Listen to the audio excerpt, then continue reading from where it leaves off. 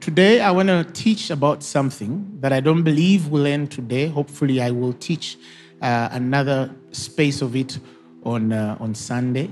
But what I'm going to preach tonight suffices for tonight's understanding. And I pray that may God give you a liberty and a grace to understand the things that are going to be spoken tonight, because they're going to change you. They're going to change you for good. In Colossians, the first chapter, the 9th verse, wonderful prayer there is given by the apostolic voices of that hour. And they say, "For this cause we also, since the day we heard, of course, of your love in the Spirit," if you've read the verses before, "we do not cease to pray for you." Okay, this is a continuous prayer. "And to desire that you might be filled with the knowledge of his will in all wisdom and spiritual understanding." If you have followed this ministry for some time, I have emphasized that always take note of the things that are constantly prayed for, or things that are constantly done in the faith. For if Paul believed and acted in that way, then there is a deliberate plan and purpose for our learning in this dispensation, to align ourselves to such continuousness or to such continuity. Okay? So here he's saying they do not cease to pray for the church in Colossae. This is a continuous prayer. It's a prayer that is ceaseless. And that's a prayer I believe everybody should continue to pray for themselves or for their own, that they might be filled with the knowledge of his will in all wisdom and spiritual understanding. That they might be filled with the epignosis of his will in all wisdom and spiritual understanding. And once that knowledge comes, once that wisdom, once that understanding comes, the Bible says that they might walk worthy of the Lord and to all pleasing. Worthy of the Lord and to all pleasing, that you walk worthy of the Lord and that you're pleasing unto all things. Okay? And it continues to say, being fruitful in every good work and increasing in the knowledge of God, strengthened with all might according to his glorious power, and to all patience and long suffering with joyfulness. Now, what I want to emphasize tonight is being fruitful in every good work. Today I want to teach about the secret of fruitfulness. I want to emphasize something about being fruitful for God. Producing fruit that remains to the glory of God. Christianity has to emphasize this in this hour more than ever before, that we are to produce fruit that remaineth. We were called to be fruitful in every good work. Is it good to have an education? Yes. Then you are called to be fruitful in that education. Whether you're the one educated or you're the one educating. Is it a good thing to have a wonderful, successful, growing ministry? Yes. Then he says, then you have to be fruitful. If it's a good thing, then you have to be fruitful. If it's a good work, you have to be fruitful. Marriage is a good work. Raising children is a good work. Ministry is a good work. Careers are a good work. All of these things are a good work. Running a business is a good work. Any good work. He says you must learn the secret of being fruitful. And tonight as I share, I will open your eyes by the grace of God to that mystery, to that secret. So it's an open thing for you. So you position yourself in this period and hour. While many are casting down, I decree that you are going to have a rising up in the mighty name of Jesus Christ. When God created man, we know that he created man on the 6th day. And then he put that man in the garden. And in Genesis chapter 1, verses 28, the Bible says, when he created man, put him in the garden, the Bible says he blessed them and he said unto them, be fruitful. That was the first command. Be fruitful. That was the first blessing. Be fruitful and multiply and replenish the earth, subdue it, and have dominion over the fish of the sea, over the fowl of the air, over every living thing that moveth upon the earth. But what was the first thing he did? He blessed them, saying, be fruitful. That was the first commanded blessing on humanity, to be fruitful. It's the first. And those of you who are readers of the Bible, you know what the law first mentioned means. Why is it that in the order of the things blessed on man in the garden, it is fruitfulness that comes first? Because it's a very integral part of the divine nature to bestow fruit to his creation. He has called us to a life of fruitfulness. It's a commanded blessing working on all humanity to be fruitful, especially to the household of faith. And I emphasize that.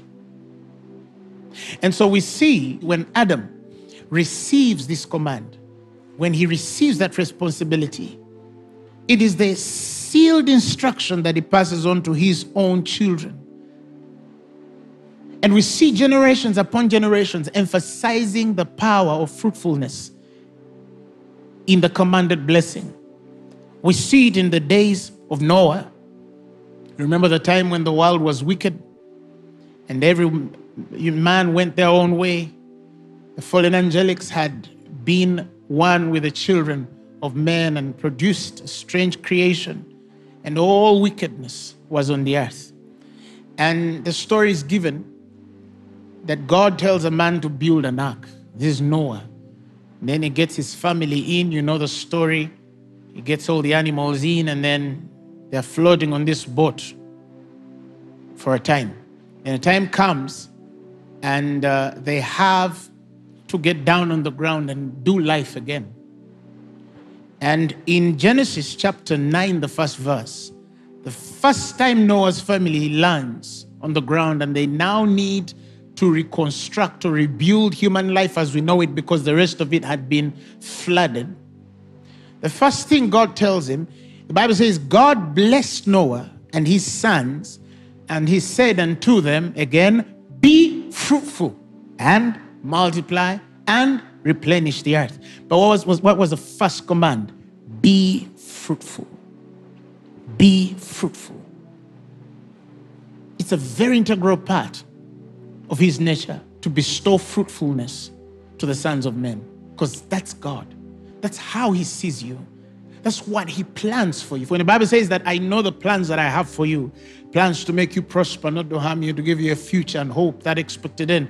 God is saying, I have sent a commanded blessing for you to be fruitful.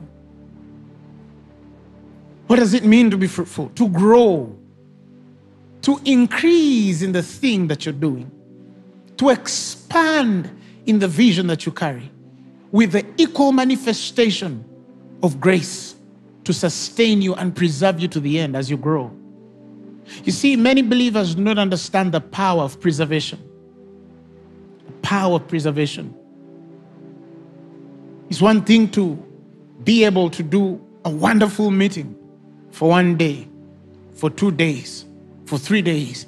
But it's another when that meeting continues for 1 year and it's preserved, 2 years and it's preserved, 3 years and it's preserved, 4 years and it's preserved, 5 years and it's preserved, 10 years and it's preserved, 20 years and it's preserved, 30 years and it's preserved.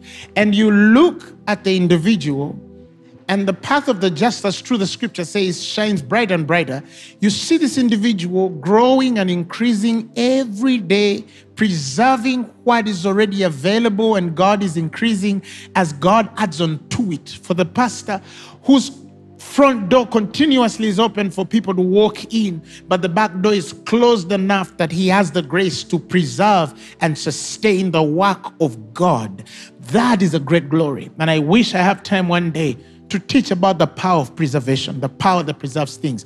You need to know how to keep this thing. You need to know how to guard the thing that is upon you. It's a marriage. You need to know how to preserve it. It's a business. You need to know how to preserve it. It's a ministry. You need to know how to preserve it. It's a career. You need to know how to preserve it. If it's a program or an institution or a project, you need to know how to preserve it. You need to know how. You need to understand the power of preservation. So anyway, with Noah, the first command is be fruitful, because he knows they have to be fruitful. It's an important thing to God. All right. So yeah, we all call him the God of Abraham, Isaac, and Jacob. But before that, all these patriarchs have a relationship with him, and all of them have received this wonderful promise.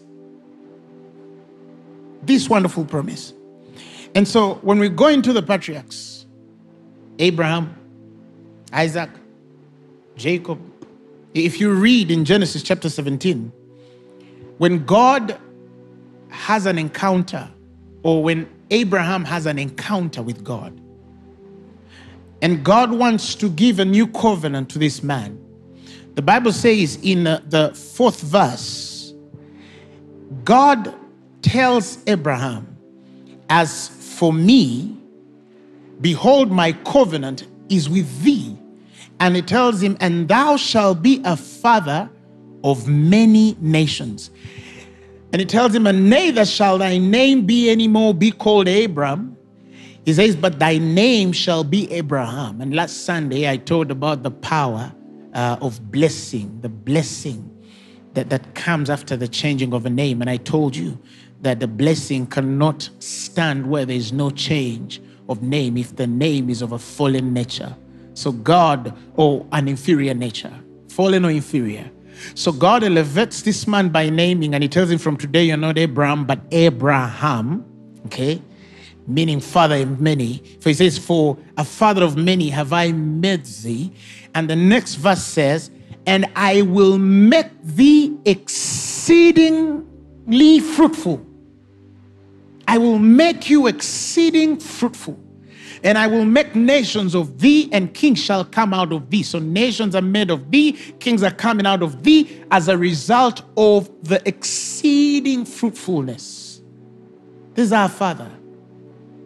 So when Abraham becomes what the Lord has said he is, he has a son, we see the continuation of that glory in the life of Isaac.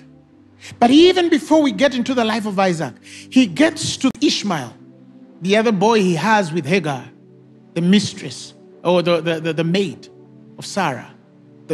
We see that, remember, for those of you who don't know the story, Sarah tells Abraham to go into the maid, and then they have a son called Ishmael, and the maid is called Hagar. Okay? And God emphasizes it even in the 20th verse when Abraham is confused about the destiny of his boy. God tells him, as for Ishmael, he says, I have had thee. Because he asks God, I pray that my son Ishmael, even though he's not of the promise, that he might live before thee. God tells him, as for Ishmael, I have had thee. Behold, I have blessed him, and I will make him fruitful, and I will multiply him exceedingly. 12 princes shall he beget, and I will make him a great nation. See, if you're a reader of the Bible, you will understand that Ishmael was not the child of the promise.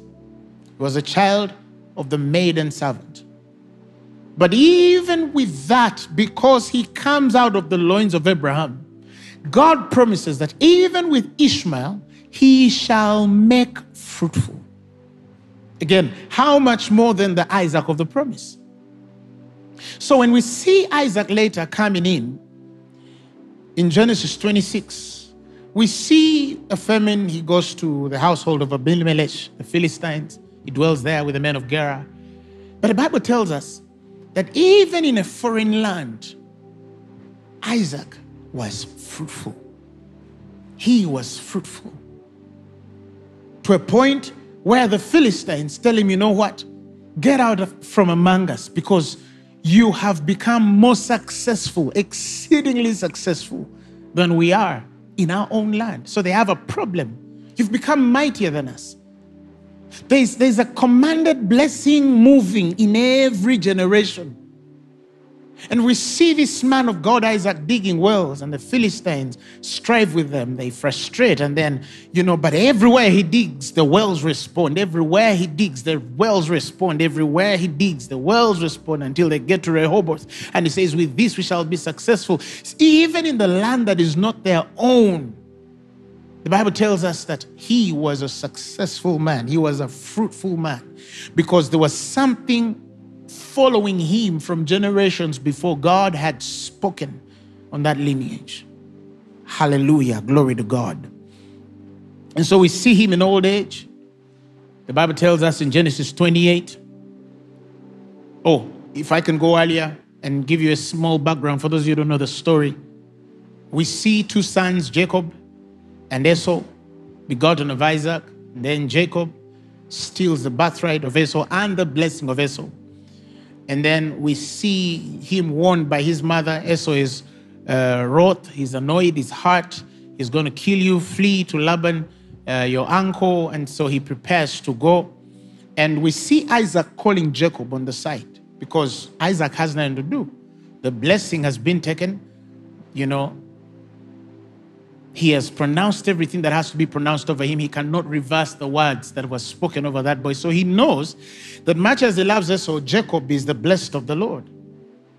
And so he summons him in Genesis 28, the first verse. The Bible says, and Isaac called Jacob and blessed him and charged him and said unto him, thou shalt not take a wife of the daughters of Canaan. Arise, go to Padan Aram, to the house of Bethuel, thy mother's father, and take thee a wife from thence from the daughters of Laban, thy mother's brother. And God Almighty bless thee, and make thee fruitful, and multiply thee, that thou mayst be a multitude of people. You see, again, it comes with a fruitfulness that leads to multiplication and increase and growth and all these kinds of things. So God has intended that we be fruitful. That we be fruitful. When you get into the New Testament, Jesus has promised in John 15, chapter 15, verses 7, he says, if ye abide in me and my words abide in you, he says, you shall ask whatsoever ye will, and it shall be done you. Whatsoever ye will, and it shall be done you. If you abide in me and my words abide in you. And he says, herein is my Father glorified. This is the glory of the New Testament story or dispensation. That ye bear much fruit, so shall ye be my disciples. So every disciple of the Christ must bear fruit, because that is the glorification of the Father in the face of Jesus Christ. You have no choice but to be fruitful. You must be fruitful. You have to be fruitful. So when Paul says in Colossians that he's praying for the church, that they might be filled with all the knowledge of his will, his understanding, his wisdom, his knowledge in this matter, that they might be filled with all this. He hopes that once you understand the will of God in all wisdom and spiritual understanding concerning your life as a believer, you will walk worthy of the Lord as God expects you. And if you walk, or when you walk as God expects you, the Bible says you shall be fruitful. You will be fruitful, pleasing unto God and fruitful in every good work. So the catch for us here is understanding the will of God in all wisdom and spiritual understanding, that we might know and understand how God sees and relates with us in this mystery. Now, here's the mystery. Here's the secret. If you look at how God created man, allow me to go back in Genesis. If you see how God created man, when you see him tell man, you shall eat of every fruit in the garden, save the fruit of the knowledge of good and evil. Have you asked yourself, was there a season for these fruits? Was there a season that these fruits underwent so for us to assume that there was a season these fruits would grow and then ripen and then fall, and then another season comes through, and then, the weather has to play its science, and then we wait for another year when these fruits would come through, and again they reap what they have to reap and eat whatever they have to eat. No. What you see in the elements of the weather working with the world to give you fruit is because of the fallen state of man and the corruption that goes into the world because of the fallen nature of man. It was not so from the beginning. In other words, in the Garden of Eden, the fruits were available every year, every time. There was never a record in Eden that there was a time certain things were not available because it was not their season to grow. That is the provisional mind of God. That is the mind of God in provision. Let me say it that way. That's God's vision for you, touching provision. The fruits were available every year. Everything given to man to eat was available for his eating at the time and space man wanted to eat. There was no tilling of the ground. There was no space of waiting for water to come down and, water the garden. No, the Bible says, in fact, that the garden was watered with water from below. God provided that water. Everything was sustained by the power of God for provision. That means before the fall of man, there was never a consciousness of lack submitted to the season or times of existence when Adam and Eve were in the garden.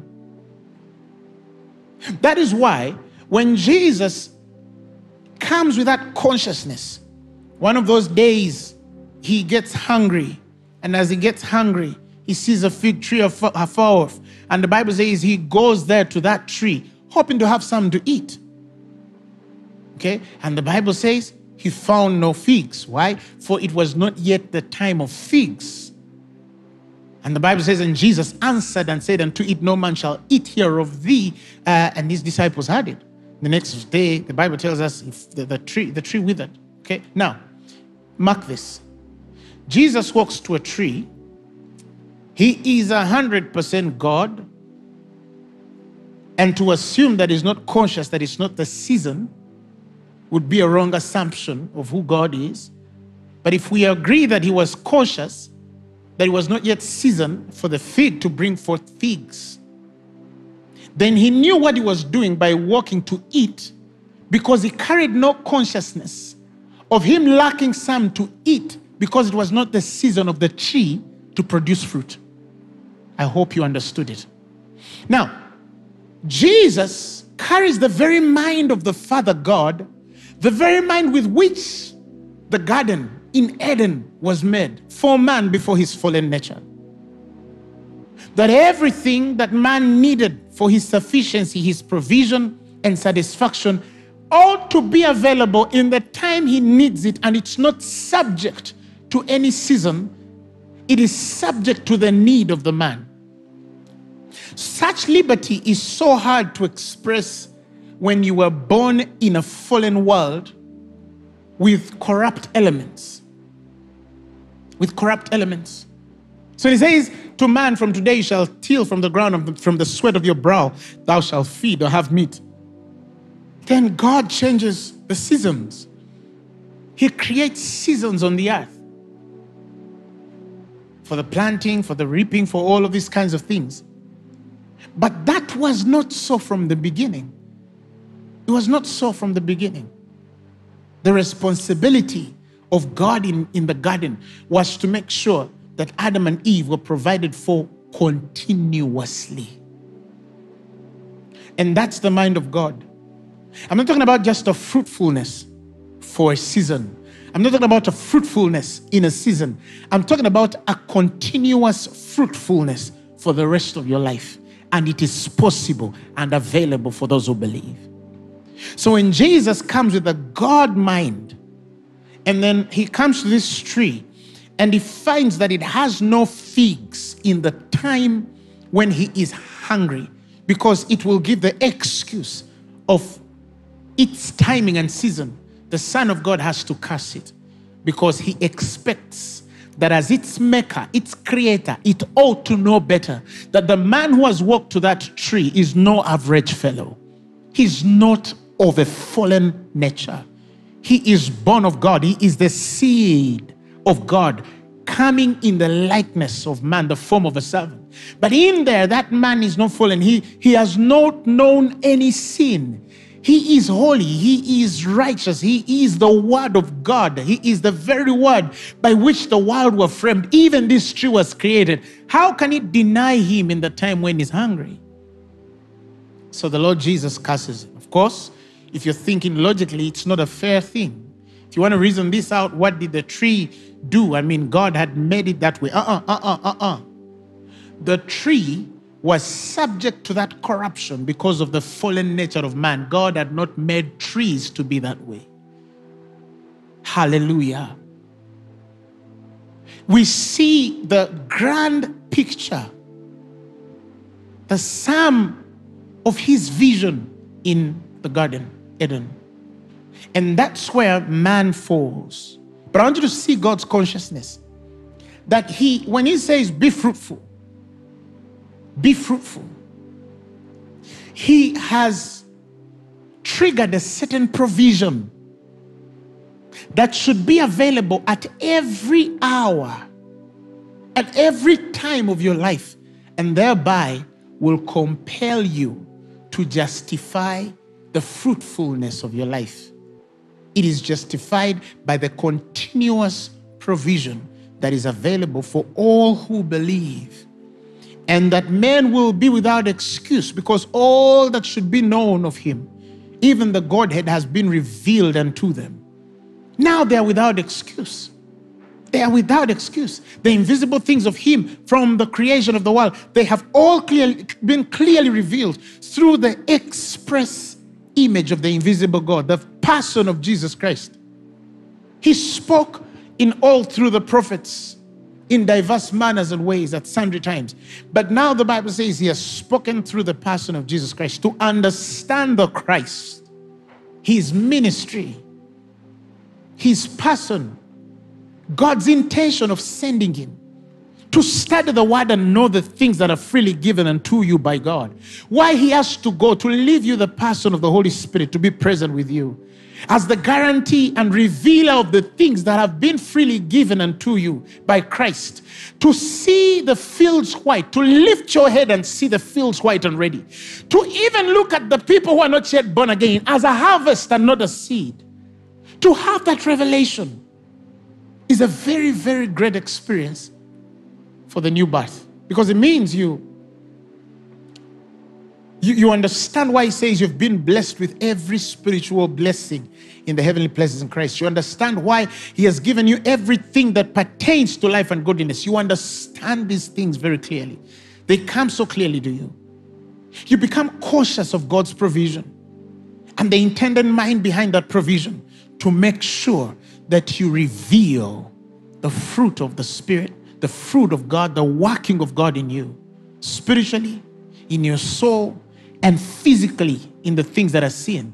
He has given us the fruit of the Spirit, love, long-suffering, and all these kinds of things. And all of those are as a result of the blessed fruitfulness that we have received, more so for us which are born again in Christ. But not only the things we see spiritual, we are to be fruitful even in the physical realm. He has given you everything that pertains to life and godliness.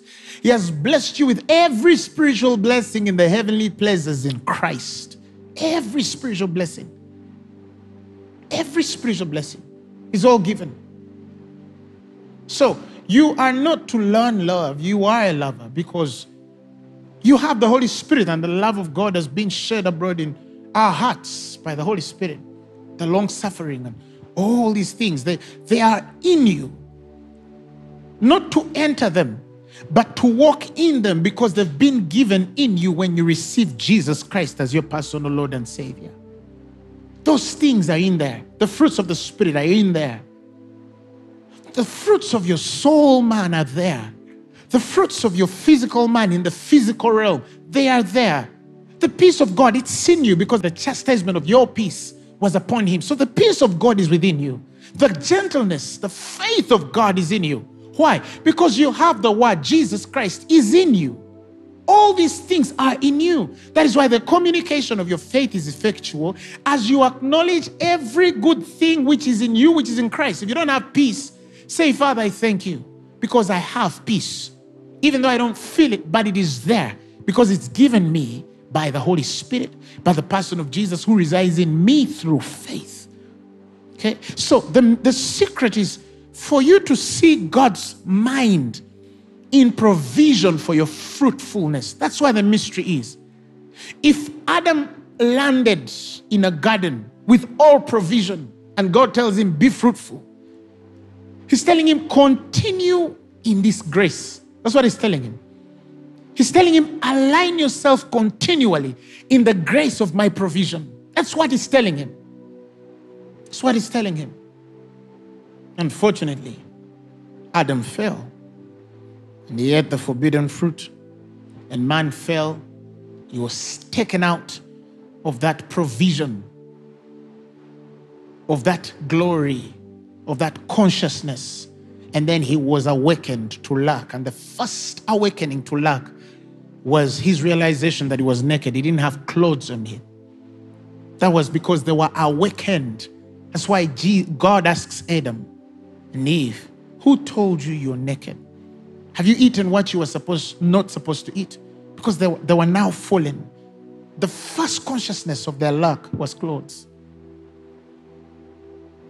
And since then, humanity has lived in a consciousness of lack once it is moving or functioning in the fallen nature.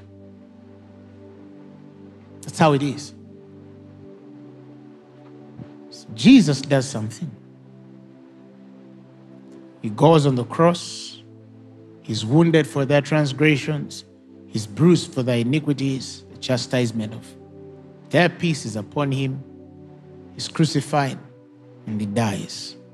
And as God would have it, in unwinding this to restore man back to life, because in the space where God has given life and fruitfulness and continuous fruit in a continuous season of provision, man brings death and is disqualified from that realm and space. So when Jesus dies, again, the Bible is very clear. He's crucified and dies on the 6th day. Like man was blessed in the garden on the 6th day, created on the 6th day. On the 6th day, Jesus Christ is taken from the cross in John chapter 19, verses 41. And the Bible says, now in the place where he was crucified, the Bible says there was a garden. Follow me. There was a garden. And in the garden, the Bible says, a new sepulchre, wherein never was a man laid. And they laid Jesus there because of the Jews' preparation day for the sepulchre was nigh at hand. Whoa. The first man begins his journey in the garden, space of fruitfulness, provision continuously. The fruit physical was available to him all year round, every day, 365 days a year, continuously provided by God. And then in that provision, man goes against the order of God and brings death in the space where God had put life. So God sends Jesus Christ, and when Jesus Christ is crucified on the cross and dies, he gives up the ghost, his body is taken in a garden. And as his body is taken in a garden, he's buried in a sepulchre no man has been. God is trying to tell us that if the first man brought death within a garden of provision, the second Adam is going to come and die in the place, also in a typification a sort of garden, because therein he wants to bring life and create a certain newness of consciousness in the resurrection. And so when Jesus goes into that garden, when they're putting, they just think they're putting this man in the garden. He could have been put in any sepulcher. Jesus could have been buried anywhere. Of this guy's getting his body and throwing it somewhere in the desert. But no, God had a picture. He said, no, it began in a garden. And if man fell and brought death there, that death in the garden stayed there. The sting of death stayed in that garden. I need to create a typification of story again through this second Adam, because Jesus is called the second Adam in Corinthians, to come back as well and let his body of death be put in a sort of a garden, because with there life shall be given in the space where death took place in the first Adamic order. Now when Jesus is raised from the dead into glory, he looks at everyone who should believe him as one that must produce fruit. In fact, he is tough. He says, you shall know them by their fruit. You shall know my disciples by their fruit. And that fruit which they produce, that remaineth. Although many people use that scripture only to judge those who are of God and those who are not, yes, it's true that the principle of fruitfulness defines the judgments of God in the realms with which we dwell individually. And that's the truth. But let us understand this from the perspective of, we have understood that the bad tree produces bad fruit. Well, I am the good fruit. I'm the planting of the Lord. I'm watered and nourished, flourishing, fattening by God. And so I'm this side of it. In fact, it says, and the tree which produces not fruit, the Bible says it's cut, it's cast away. It is burned if it has to, because it has no choice but to produce a certain kind. So it's your nature to be fruitful if you're a new creation. The fruit of the Spirit working in you, to be gentle, to be peaceable, to be long-suffering, to be loving. Fruit of your soul, to have a godly temperament. Your character, your emotions are in check. Your outward ministration, the physical realm. That is why you can't understand this and be without fruit. In fact, the Bible says if you know these things, when these things come to your revelation, they make you to neither be barren nor unfruitful. You have to be fruitful. You have to bring forth, because this revelation has come to your spirit. This understanding has come to your spirit. So when you become born again, you are again redirected as the man which was in the garden. Only difference is that that one was a living soul. You are redirected in your sort of realm of garden as a child of God with an awakened spirit. Because the first Adam was a living soul. The second one was a life-giving. So when you are awakened in this life of the new creation, you're not just awakened to life, I'm come that you may have life, but you come also as one which awakens to life, as a life giver. Jesus says, I'm come that you might have life and life to the fullest. But you see, but he that has the Son, the Bible says, has life. So different from you and the first Adamic. The first Adamic is in a garden, but without a certain life, without a certain knowledge. And that life now is in you, the believer, but also with an awakened consciousness to the things and the elements of this world, to be able to respond to you as a child of God. So when Jesus sees your potential, he says, with this thing, you shall speak to a mountain and tell it, be thou removed from yonder place and be thrown in the sea. And the Bible says, and that mountain will be moved by faith. Now, if you can move a mountain, can't you control elements? If the fallen Adamic walked to a tree to get a fruit and there was no fruit, it would say, it's not the season. And it would walk away to look for an alternative, for a plan B, for the other thing, if this has failed. The new creation, of whose all things are of God.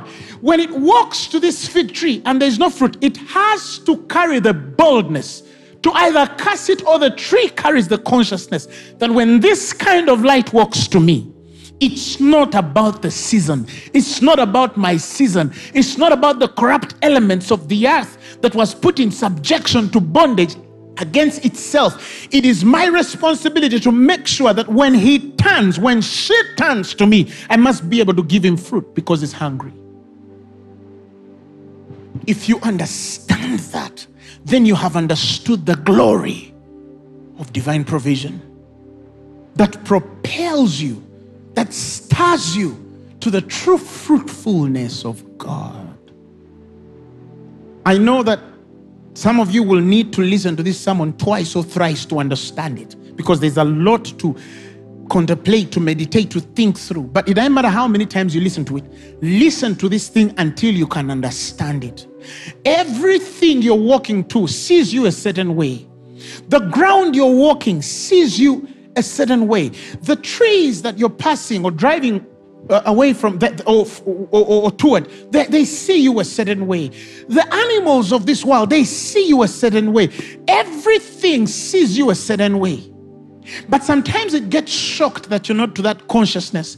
And then the devil multiplies deception with the things that he sees you do not know.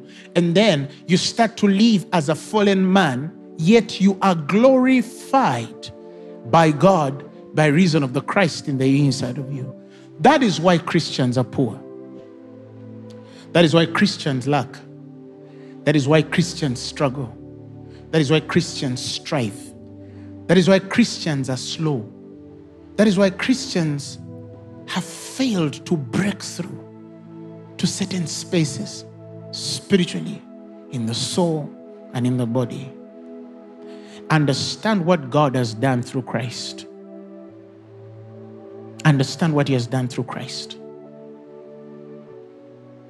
When you understand what he has done, embrace whatever is given and stir the consciousness of who you are in God and how these things really see you. Not ought to see you, because it doesn't change how they see you, but sometimes they cannot respond because they don't hear you command them the way you should command them spiritually.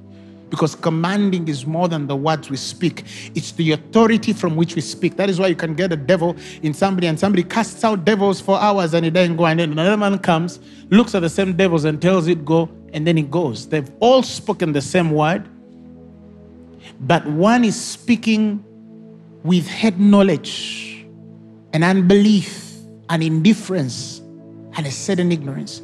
And another is speaking from the authority of the Spirit that only comes through the revelation of the person of Jesus Christ. Now, Paul prays for church. And he says that you may walk worthy of the Lord and to all pleasing. And he says, being fruitful in every good work. Every good work. That means everything you're doing, you will have fruit. You will be fruitful in everything. If you are a leader, you will be fruitful. If you're a pastor, you will be fruitful. In your marriage, you will be fruitful. In raising children, you will be fruitful. And fruit that remaineth, that is preserved. Fruit that remaineth. And I must emphasize that. You don't have just this one thing up and then tomorrow you're done. No, no, no. You have fruit that remaineth, and to the glory of God. That's where God has called you to be. That's what he has called you to do. Now you have the choice. You've understood it. That's the mystery. That's the mystery. Like the first Adam entered that garden, all provision available. The second Adam, Christ, has earned for us to enter a life where everything has been provided. We've been given. All things are yours and all are Christ's, and Christ is God. So awaken yourself to that consciousness. Speak, pray that way. When you get to a point and you don't have rent, thank God. Tell him, God, there is no way I can lack. I thank you because my rent is coming. It's going to be paid. It has to be paid. I cannot be without fruit. I thank you, oh God, because my ministry is growing. It's a success. It has to be a success because I was called to produce fruit. I am a fruit bearer. I bear fruit. He's the vine, I'm the branch. There is no way results cannot come out of me. When you get that consciousness in your spirit and apply it to every aspect of your life, the Bible says your profiting will appear unto all. Everybody will be able to see that there is something about this man, there is something about this woman that is progressing every day. And they will want to learn, how do you do it? How? It's not by power, not by might, but by his spirit, saith the Lord. So I want to pray with you as I finish this broadcast. I feel a stirring in my spirit that even though in this time a lot is happening, COVID season, businesses are not moving as they should, schools are closed, our careers are on hold, our commitments cannot move as they should, so churches are closed in some spaces and locked down everywhere, you can speak all that. But we are conscious of our fruitfulness. In COVID season, as a ministry, we have seen growth in this season than we're even growing while we're congregating individually. Why? Because COVID or no COVID, I'm a bearer of fruit, and it shall remain. Some of you Christians listening to me recently, I was sitting with a bunch of Christians, says, but Papa, we've made more money in this period than we have ever. And I told them, because you have to be fruitful in and out of season, the seasons of the world, that is, because your season is your realm of faith. And that is how it shall be. And I'm excited for after COVID, because it's going to go up and up. God has not left us. He's still with us. Yes, places of worship are closed, but the gospel is not in chains. The church is still moving. The views are increasing every day on YouTube, on Facebook, on all the platforms. More people are listening to me now than they were in the past on Lighthouse Television, on Spirit TV. People are watching across the world to the glory of God, because we produce fruit in every season, because we arrest seasons in our realms of faith to provide for what we believe. That is your story. Now I want you to raise your voice and thank God for the word you've received. Just thank God for the word you've received. Tell him, Father, I thank you for this hour. Shatabatalapa. Tell him, I thank you for this time. Tell him, I thank you for this year. Tell him, I thank you for this month. Tell him, I thank you for this day. Tell him, I thank you because you've revealed to me the power of fruitfulness. And I am fruitful. I am fruitful. I am fruitful.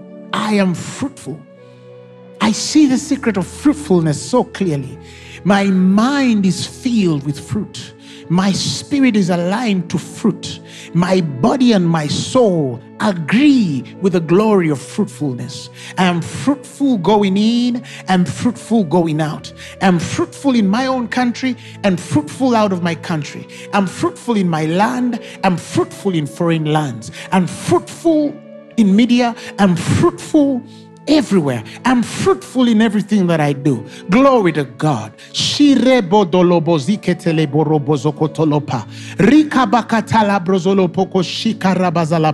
My family is fruitful. My children are fruitful. My projects are fruitful. My businesses are fruitful. My career is fruitful. I see that the fields are white and they are ready. I see that all provision that I've been needed is here and available. I see that I've been given everything that pertains to life and godliness. I see that the world is mine. I see that the things of this world bow to my command, to the glory of God. I see that I'm the head and not the tail. I see that I'm above and not beneath. I see that I go forward, I go upward, I increase in every aspect, I grow on every side, I expand in every sphere. I reconcile all chasm. I walk through troops. I vault high fences. I change this world. child,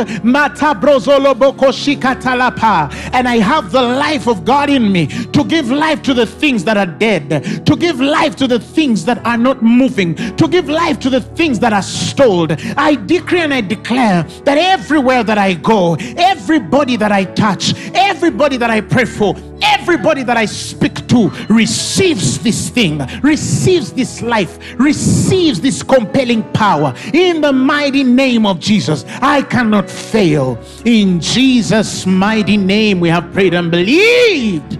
Hallelujah. If you're sick in your body, you heal. You heal. Your businesses heal. Your careers heal. Your relationships heal. Matele kozalapa. But above all, your body is going to be productive. In the mighty name of Jesus. Receive it and say amen. If you're there and you've never given your life to Jesus Christ, I want to give you a grand opportunity. But the Bible says there's no name in heaven or under earth or in earth by which men are saved except the name of Jesus Christ. At the sound of that name, every knee bows and every tongue confesses of the things in the earth, under earth, and in heaven, and every tongue confesses that Jesus Christ is Lord to the glory of the Father. He's the same Jesus that gave his life for you, that gave that transaction for you, that you might have life and have it more abundantly until it overflows. Receive him tonight as your personal Lord and Savior. If you want to do that, you just repeat these words after me. Say, Lord Jesus, I thank you for your word. I receive you as my personal Lord and Savior. I believe that you died for my sins and was raised for my glory. I'm born again. Amen. Welcome to a fruitful life. Welcome to a life of glory. Welcome to a life of joy. Welcome to a life of peace. Welcome to a life eternal, and that is yours given freely by Christ. So if you have made that prayer, I want you to go on Phaneroo.org/salvation on our website. I want to take your email, your details. I want to share with you and help you understand what it means to walk this walk of salvation since you have received Jesus as your Lord and Savior. And those of you who have testimonies, kindly go on Phaneroo.org/testimonies and send your testimony in. I'll be reading them as I read these, and I believe something has happened this evening. Kings shall come to my rising, 'cause I am favored and graced. And all I do, I shall prosper. Everything I touch shall be blessed. Help me quiet.